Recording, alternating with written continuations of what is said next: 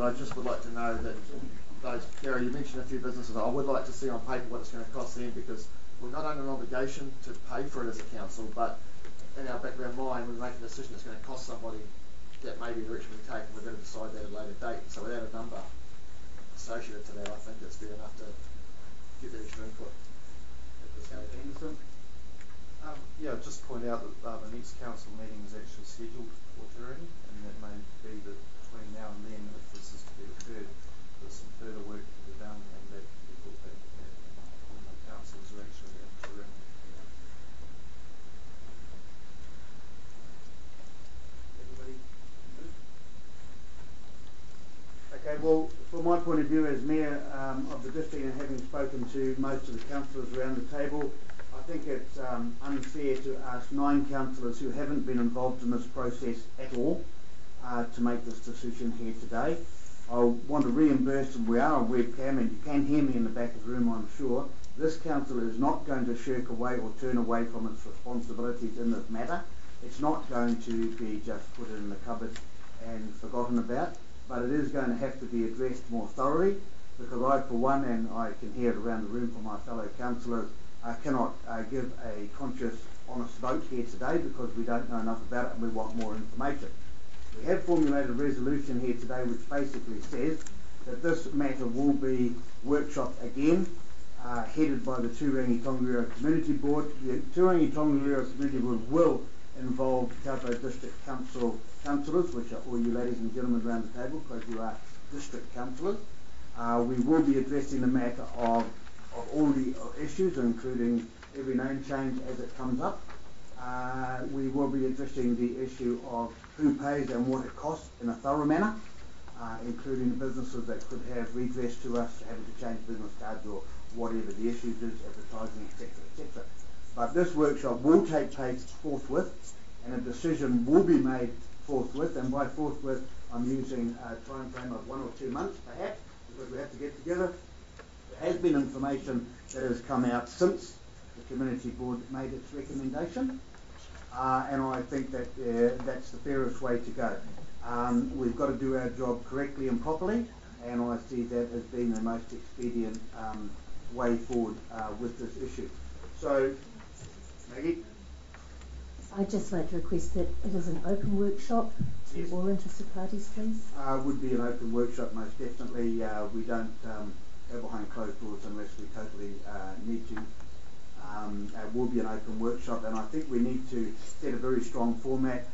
People that maybe don't support it and people that do, we need to hear them equally, a little bit like a submission process, although not quite in that depth. We will deliberate, then we can make a fair and honest and conscious decision, especially the 9 of us that have not been involved in this from its inception via the Community Board. So I had written out a resolution here, and I reiterate again, this is not going to just go down the river on a boat. It's going to get addressed one way or another. That Taupo District Council is committed to resolving this matter forthwith, and confirms that Turangi-Tongariro Community Board Recommendation 5046, proposing new street names for certain streets and reserves in Turangi, be referred back to the Board for further information, and that the Board hold a workshop for Council and immediate families of those previously recognised in the street and reserve names and Ngāti Tūrangitukua on this matter. And that's my resolution. So if that is adopted here today, that should mean that there will be a workshop in the very near future. Everything will be put on the table, and then Council can make a decision. And I would go so far as to say I'd be a very, very unhappy mayor if that decision was not made this side of Christmas. Councillor Downer. Can I just ask the staff, though, that if, I know that you're talking until you get a decision that you can't do a costing. Apart from those 4, names that could be controversial, all the rest of these, can we get a costing on those? Because I think we all agree that they are just, correct spelling and correct pronunciation for those streets. Is it all the councillors agree on that? So we don't need to. Councillor Henderson. Well, just to respond to Councillor Downer, I believe we have got some costings on those, but the issue is more the indirect cost of businesses of changing materials and promotional stuff. That's what we're after. But on that matter, I would ask for that. I know it's been said that can be difficult to get together, but from what we've heard today, it's probably pretty clear. I would also like to make it very, very clear, my apologies, I'll make it very, very clear, on behalf of the Taupo District ratepayer, I'm not going to go down without a fight with central government. If central government have erred or made mistakes or whatever in the 1960s, happy to be part of a team putting it right, but central government needs to write the check. And no matter how big or small it is, and at least we need to try. We should not be going around fixing central government's problems with ratepayers' money. So that needs to be part of the workshop, whether they chop us down or not. My apologies, Mr. Green. Mr. Chairman, I was going to answer off those questions, and we'll do some more work between now and when that workshop is, and hopefully present a bit more of a range of costs, so from X to Y, as much as what it's going to cost, and then we've just got that information. I know from my point of view, from 1971 to 1973, I think it was, I lived in Turangi, I was the manager of Ridley Motors down there. I know Shehepi Tahu, I knew a lot of those people. Happy, great place it was. So a little bit of history there for myself as well, along with all the Italians and the red wines. But we've got to get to the bottom of this and sort it out once and for all. So you've got my commitment on WeCat, and if you follow me, back me, fellow councillors, we will be addressing this issue ASAP. We will get it resolved before Christmas, and we will do the job properly. So, Councillor Johnson? First, I'd just like to thank the families for coming up and supporting the change, because it's good to see again. It helps us understand how passionate you're about it. Thank you. Okay, and Councillor Williams, did you have your hand up? Yes, I just have to disagree with you on one thing, and that is that I really don't see any. I would really hate to see this whole matter protracted by getting us into an argument with central government over them funding, arguing over them funding the cost of this, when it's very unlikely, unless there's a strong likelihood that we have a positive outcome, because I don't, from the research I've done, we will not be getting that from them. And I can't see this, notwithstanding 1, 2, 3 and 4, the Deca, Gibson, Todd Close, McLaren Park, the other changes are not that substantial, and therefore I would hope that the costs would be quite small to those businesses, because they can be made incrementally, if at all. So for that.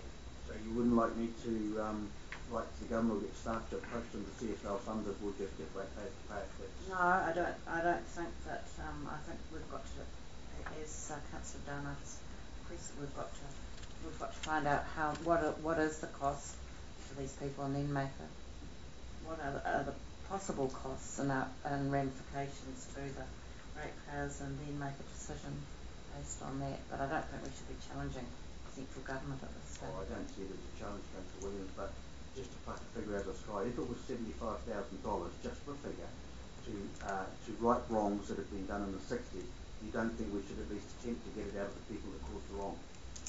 Well, not going down to challenge them, I'm not going down to fight them. Well, other councils have tried. I suggest if you talk to the Mayor of Whanganui about the H and see how far they got with central government.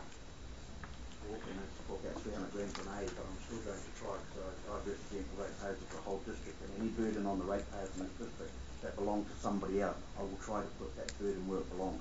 Well, I just can't see that the costs are going to be that huge. Well, we're going to workshop it, so you can't see the costs are going to be that huge. I don't know what the costs are, because the staff have not produced us with those costs. When they do, we can address it. If it's 50 grand, I'm at least going to write to Treasury and ask if we could have the money, please.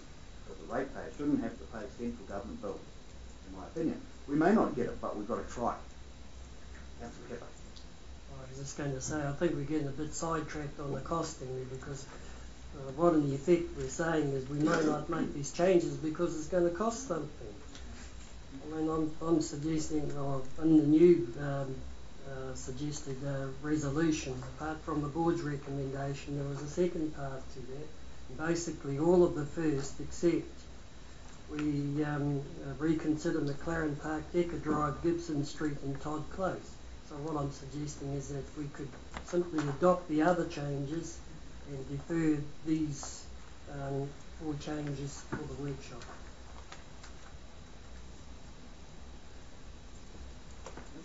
Councillor Minster. Gary, don't, look, we feel that the correct name spelling it, but doesn't that still put a cost on businesses? We need to know, just so we know for our own conscience where that's at. And then I would fully support Mayor Rick asking the government for a check towards this. I mean, to me it just feeds my conscience to make sure I'm making the exact decision and not affecting the parties have to pay for it. Well, understanding order, I just want to remind everybody whilst I'm the first person to listen to freedom of speech, etc. I put a motion before. I read the motion to you. I didn't get a seconder. If I don't get a seconder, it fails. If I do get a seconder, it can be spoken for and it